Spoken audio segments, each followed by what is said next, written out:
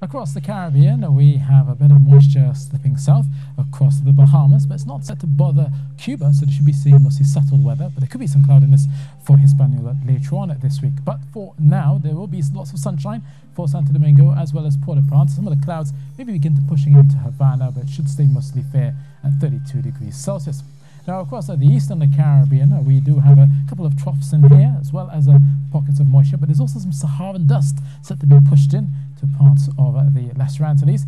So we could be seeing some hazy spells across Bridgetown in Barbados. Not so much for down towards the south, across in Georgetown. The possibility of some showers still likely as you go through the day there. And then further to the north, there's also the possibility of some cloudiness and a few showers for the Leeward Islands, namely for St. John's, Antigua, as well as into St. Kitts.